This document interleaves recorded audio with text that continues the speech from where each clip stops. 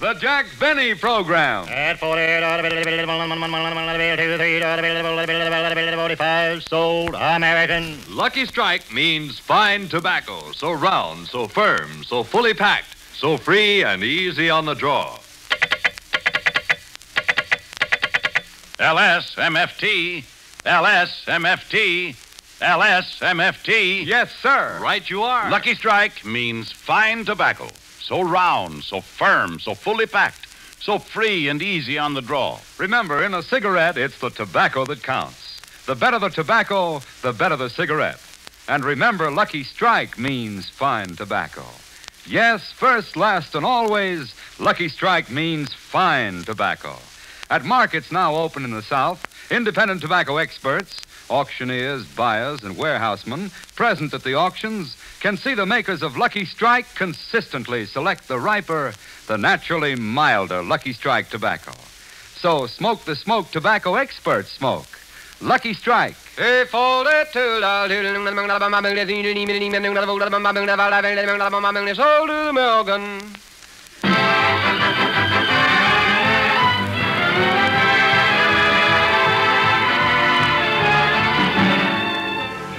Hello, everybody. This is Don Wilson.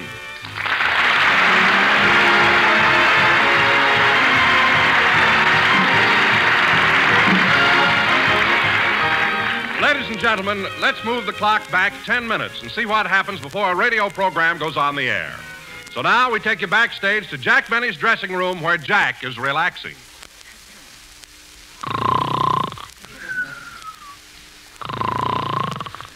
I sure hate to wake the boss up, but the program goes on in 10 minutes. Just look at him lying there, sleeping like a baby. Yep, just like a baby. Maybe I ought to take his thumb out of his mouth again.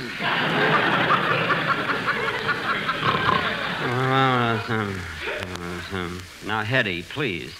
Wait a minute. Wait a minute, Hetty. Stop it. Paulette, please, you're tickling my ear. Lana, stop kissing me. You too, Hetty. Hetty, stop. Boss, wake up! You went to sleep to relax. Huh? What? Oh, it's you, Rochester. Yeah, and don't look so disappointed. What? You were talking in your sleep again. Oh, yes. I dreamt that I was making a political speech. That was a political speech? Yes. Well, with those people on your side, you'll even carry Maine and Vermont. What are you talking about? Oh, nothing, boss. You better hurry. You haven't got too much time before the broadcast. Oh, the broadcast, always the broadcast, like a ghost that keeps haunting me week after week. Monday, I think of ideas. Tuesday, I meet with my writers. Wednesday, Thursday, and Friday, we write. Saturday, I rehearse. Then on Sunday, I do my program. In a half hour, it's all over. And for what, I ask you? For what? For a lousy $1 million.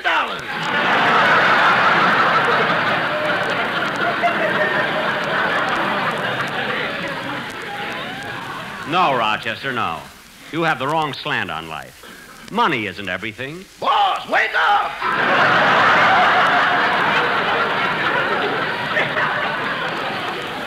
I am awake.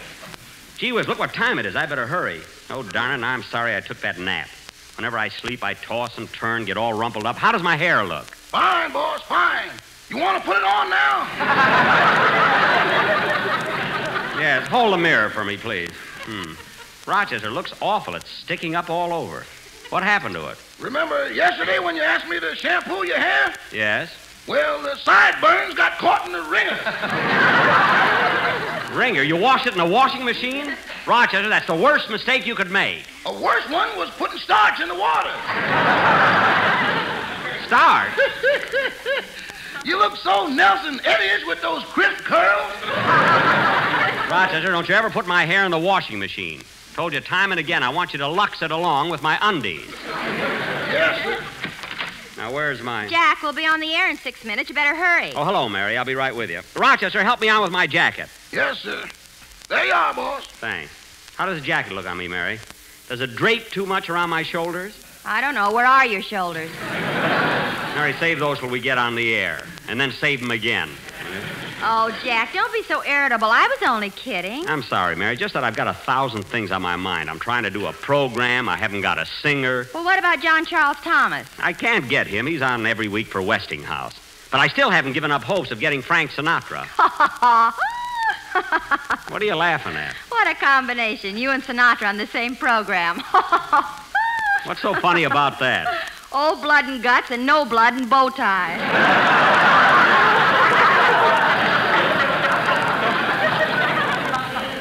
Mary, don't pull that on the show. You'll get hit with a bobby sock. Okay, let's get going. Wait a minute. Here, Rochester, I want you to spray a little perfume on me. Yes, sir. A little more. Ah, Is that enough, boss? yes. Now stand back while I sweep the dead flies out.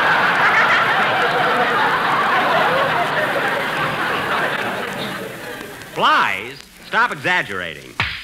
That one put up a struggle. Yeah, now let's go. Rochester, I'll be back in about 35 minutes. While I'm gone, I want you to press the suit I wore down here and the tie, shine my other shoes, darn my socks, and think up a few jokes for next week's program. But, boss, I'm your valet. You got writers to think up jokes. Don't be so selfish. They help you mow the lawn. Yeah, that's right. And since we lost our lawnmower, that rider with the buck teeth and revolving head is a definite asset. Yes, I wish I had more like him. Come on, Mary.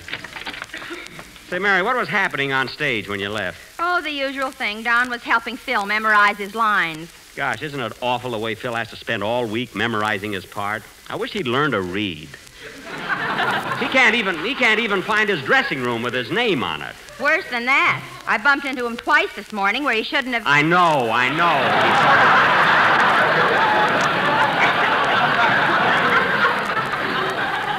Come on, let's get into the studio. Oh, hello, Jack. Hello, Don. Are we all ready to start? Oh, I think so. But, Jack, I've been going through the script, and there's one line that you have in it that I'd like to change. What is it? It's here on page 12. Don't you think it would be better to say, Don Wilson reads commercial instead of blubber does plug? Oh, Don, it doesn't make any difference. That's just a stage direction. Hiya, Jackson. Oh, hello, Phil. How'd the orchestra rehearsal go? Everything's all right, Jackson. Lawrence just put 4 strings on his violin. 4 more strings? That makes 8 all told. You mean he's playing a violin with 8 strings? Well, yes, my other fiddle player was drafted. We got to make up for it somehow. Well, that's ridiculous. A violin with 8 strings. You've seen my violin. It's only got 4 strings. Well, you're cheap with everything. Oh, goodness. Well, I'm sure of one thing, Phil. You'll never be another Stokowski or a Toscanini. Whom?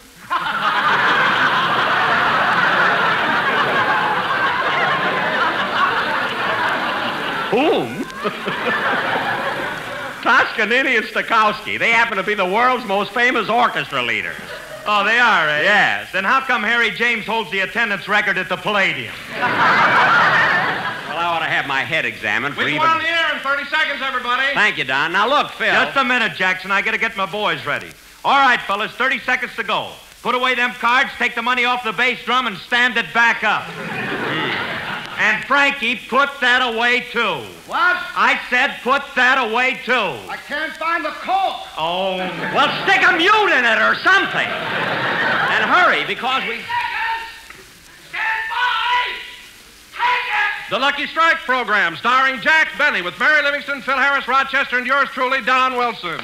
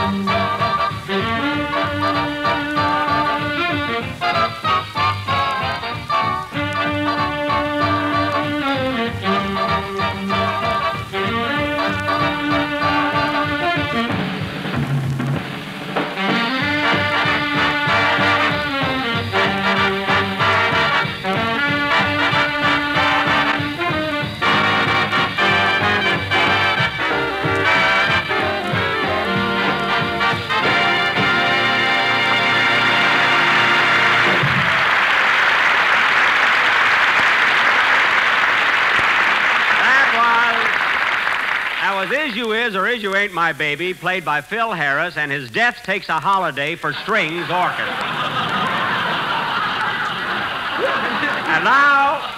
And now, ladies and gentlemen, for the first time in our new radio series, we bring you our thrilling, dramatic feature. Another episode in the exciting, adventurous career of that famous, crime-busting, fearless master detective, Captain O'Benny.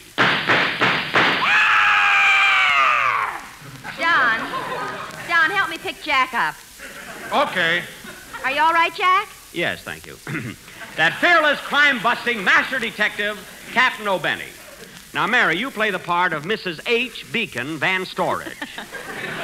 You live in a big mansion. You live in a big mansion, have 4 mink coats, 6 yachts, and $80 million. Gosh, Jack, how did I get so rich? You sold your car to Muntz.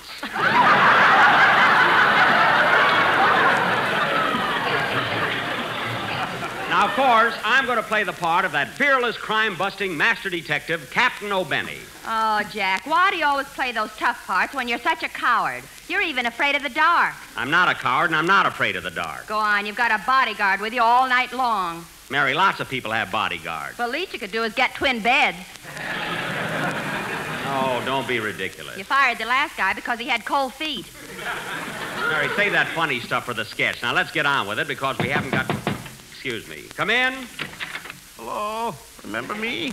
I'm Hyman Peabody, the insurance salesman.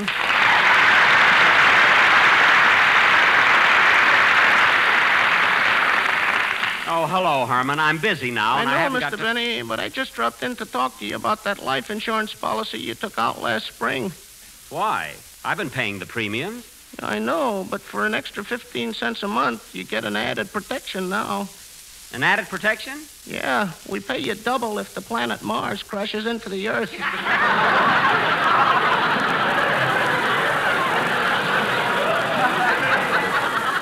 Oh, Herman, who thinks up those silly policies? If the planet Mars crashed into the Earth, everybody'd be killed. The money wouldn't be any good to me. Yeah, but at least you wouldn't feel like a sucker. All right, Herman, all right. If it'll make you happy, I'll take it. Here's your 15 cents. Thank you. And here, Mr. Benny, this goes with the Planet Mars policy. What's that? A telescope. If you see it coming, get out of the way.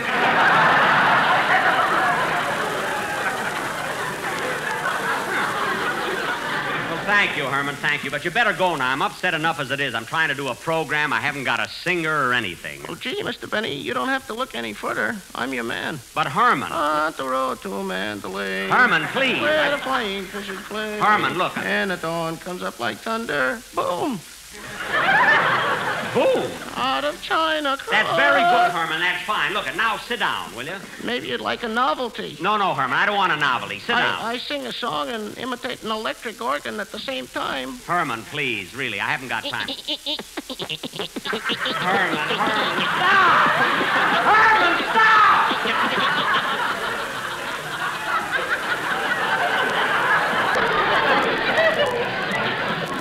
People will think this is the Spike Jones program. Now, will you please sit down? Let me get going with my show. Yes, sir, and I'll hold your telescope. Good. Now, let's see, where was I? Oh, yes, now, Mary, as I said before, you're the rich Mrs. H. Began Van Storage, and you murder your husband. Now, in the first Say, scene... Jack, am I going to be in your sketch, too? Yes, Don, you're going to be the big fat corpse. Now, in the first scene... Oh, gee, I never get anything to say. Every time you do a mystery sketch, I'm the corpse. Well, it's your own fault, Don. Every time you have a couple of lines to say, you always make a commercial out of it. And I'm not taking any more chances. But I have a wonderful idea for your mystery. Some other time, Don. Now, Phil,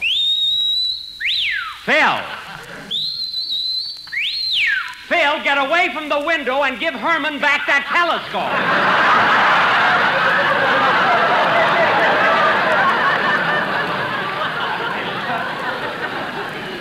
What a guy.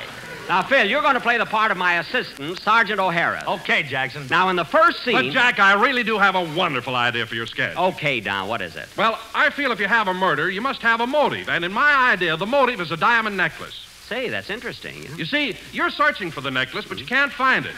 You're on the right street, but you don't know which apartment house to go to. And I'm the only one who knows. Gosh, what intrigue. Continue, Don. Continue. Well, the house you're looking for is on the left-hand side of the street in the middle of the block, the front apartment on top. Left side, middle of block, front on top. I'll have to remember that. Just think of left side, middle, front, top. Left side, middle, front, top. Yes, LSMFT. I knew it! He was going for a commercial all the time. You didn't fool me for a minute. But, Jack, it's just a coincidence that LSMFT also stands for Lucky Strike means fine tobacco. Oh, sure, a coincidence. Sure, Lucky Strike means fine tobacco. So round, so firm, so fully packed. Jack, why did you shoot Don? I couldn't help it, sister. I'm free and easy on the draw.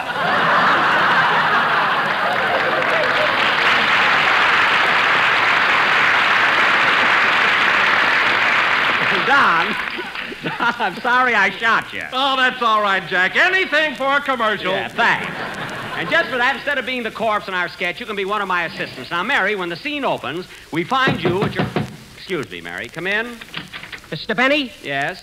I understand that you're in the market for a singer. Well, yes, I am. But right now, we're preparing... My name is Nazaro, Cliff Nazaro. Well, look, as long as you're here, I might as well talk to you. You're a singer? Yes, sir. You've sung professionally? Yes, sir. How long? 4 years. Where? Western Union.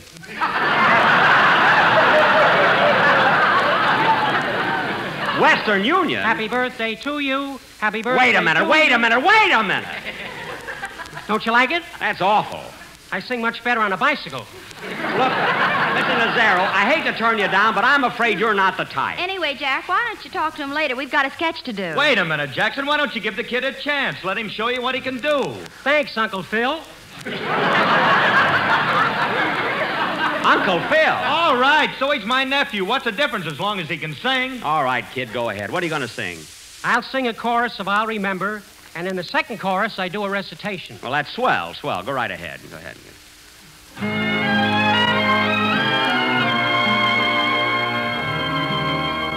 I'll remember how I thrilled at the sight of you.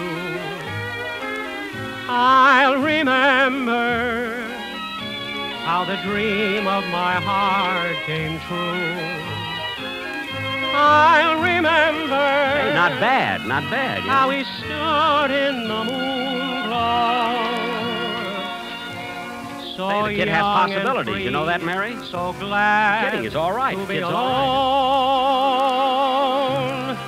I'll remember cigarettes we forgot. Cigarettes? Well, that's a plug for the sponsor. Cigarettes, you see, that's good. And the Oh, you love that. George Washington Hill, you love that. that we missed when we kissed goodnight. Think so, fellas? All those moments spent Does Mert like it? in paradise for two. Beautiful. I'll remember. Will you?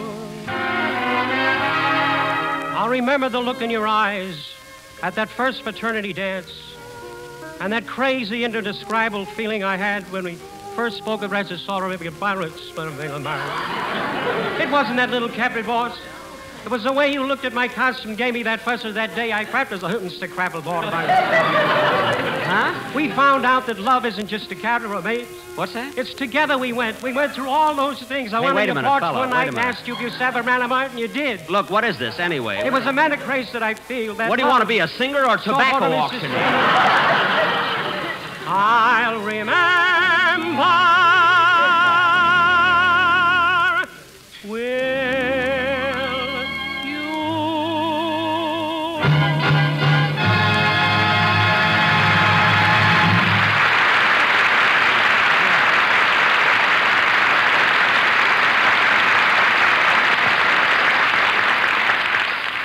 Well, Mr. Benny, how'd you like it? I don't know. I'll tell you what. Keep in touch with me. In the meantime, I'll think about you and your Uncle Phil's option. Now, you might as well sit down and hear the rest of the program. And now, folks, for the thrilling, blood-curdling adventure in the life of that master detective, Captain O'Benny. The scene opens behind closed doors at police headquarters.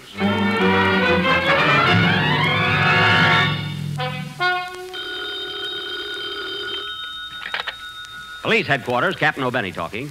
What? What was that, madam? 323 Beverly Drive? Well, what about it? You returned home suddenly, found your husband dead? Oh. Well, you want the flower shop. It's Hillside, 759. You're welcome. Say, Captain, let's finish this checker game. Okay. It's your move, Wilson. Hey, Captain, your other phone's ringing. Shall I get it? No, Harris. I'm expecting that call. I'll take it. Hello? What? 4 dozen white carnations? Yes, madam, I'll send her. I know the address. 323 Beverly Drive. Goodbye. You ought to be ashamed of yourself, Captain, running a police station with a flower shop on the side. What's wrong with it? What's wrong with it? How can I be a tough-looking cop with a petunia in my lapel? And you and your ad. Never mind that. Now let's get back to that checker game. It's your move, Wilson. Come in. Yes? Hello, boys. I happen to be strolling down this way, so I thought I'd drop in and see the captain. Well, I'm the captain. So you're the captain, eh? Yes. Oh. What about you, Curly? I'm a sergeant. What's holding you back, good looking? Look, miss, what is it you want? Well, don't let it frighten you, but my husband was shot and the murderer is still in the house. Leave it to me. Harris. Yes, Chief. Get the shotguns, the handcuffs, the tear gas, the fingerprint equipment, the squad car, and an A coupon.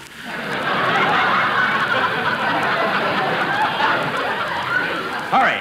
Well, say, Chief, aren't you going to finish this checker game? Checker game at a time like this? We got to hurry and catch that. Madam, did you say the murderer was still in the house? Yes. It's your move, Wilson. Go ahead. Oh, Chiefy, come on. Let's go solve that nasty old murder. Well. Will you go if I give you a kiss? Well, I don't want the boys to think I'm taking a bribe, so I'll kiss you. Okay. Hey, wait a minute. What are you feeling around my throat for? Anything that kisses like that must have a keg of brandy around its neck.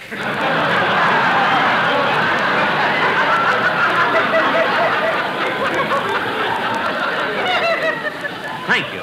All right, men. All right, men. Let's go. And we'll solve this murder mystery, or my name ain't... Oh, now what? Come in. Come on, son. Mr. Benny? Huh? I heard you're looking for a singer for your program. Oh, no, not now. I'm broadcasting. I'm right in the middle of a sketch. Come back some other time. Now, wait a minute, mister. I dragged my kid all the way up here from downtown to see you, and I ain't taking no brush off. Look, madam, I'll listen to your boy. I'll listen to anybody, but first I want to finish the program. I can't hang around that long. The Wilshire bus is out in the parking lot waiting for me. A Wilshire bus up here on Vine Street in a parking lot? That's impossible. No, it ain't. I'm the driver.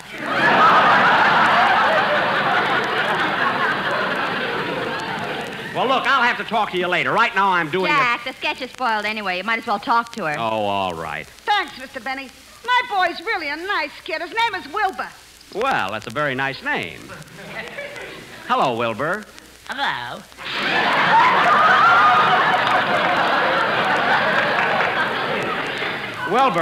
Wilbur, your mother tells me you'd like to be on my program. Uh-huh. Look, madam, how old is your boy? He's 15. 15? Yeah, you want to make something out of it? Oh, no. Wilbur's a nice-looking boy. I like you. You're silly. Look, Wilbur. Now, Wilbur, you mind your mother and talk nice to the man. Oh, gee, boy, you said you wouldn't yell at me no more since I had to go to the doctor. You had to go to the doctor, Wilbur? Uh-huh. For 3 whole weeks, I couldn't see. I couldn't see nothing at all. So they took me to the doctor, and now I can see 5. Well, I'm glad to hear that, Wilbur. What'd the doctor do? He gave me a haircut.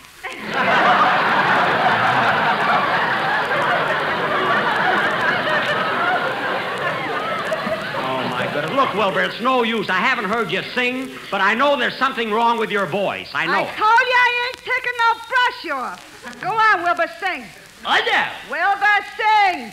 Uh-uh. Wilbur, if you don't sing, when we get back to the bus, I won't let you smell the exhaust pipe. You won't? No. Stop crying. Oh, this is all my fault. Wilbur, stop crying. Okay. Now, Wilbur, go ahead and sing. Okay, Mom, wait till I get warmed up. Bee. Wait a minute, wait. Wilbur, if you're going to sing, take your hat off. What, let my bees get away? Bees? You keep bees in your hat? Well, sure. When I put them in my shirt, they keep stinging my rabbit. That's all, brother, that's all. Out, out. You too, madam, out. I ain't taking no brush There's the off. door. Out, out, out. Hit him, Bob. Hey, she wouldn't dare. I got a bodyguard. Wait a minute. Out, out. There's the exit. Out. Wait a minute. You ain't giving me no brush. Out, out. What do I have to go through to get a cigarette?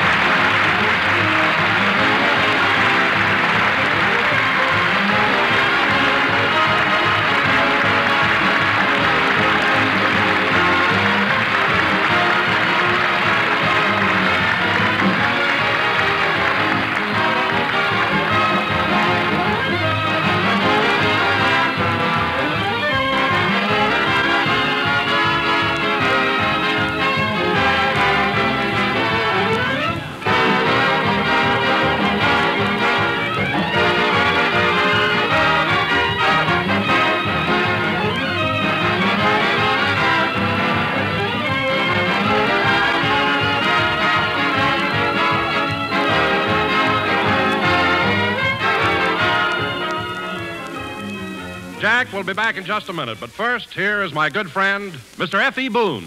At 45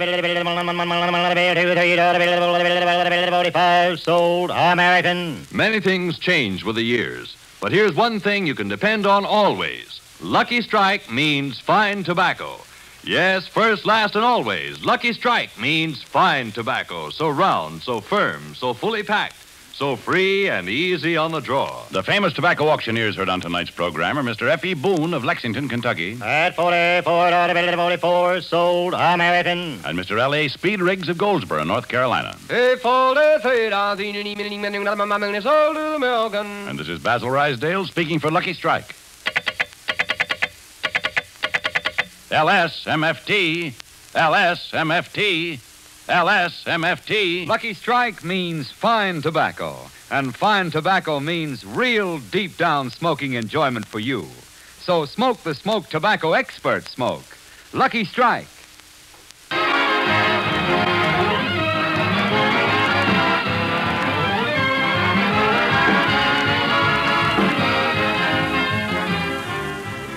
And now, ladies and gentlemen, this is Jack Benny again. I have an important message for all of our listeners. Again this fall, the people of the United States are asked to support the National War Fund with their dollars to meet the daily increasing needs of 22 major war relief and service organizations. The campaign has been on since September 25th, and the goal of $250 million must be reached by November 1st. Every dollar given to the National War Fund does a three-way job. It aids our own fighting forces, helps the suffering people of our allies, and fills vital needs here at home. So give freely to your local National War Fund now. Thank you, and good night, everybody.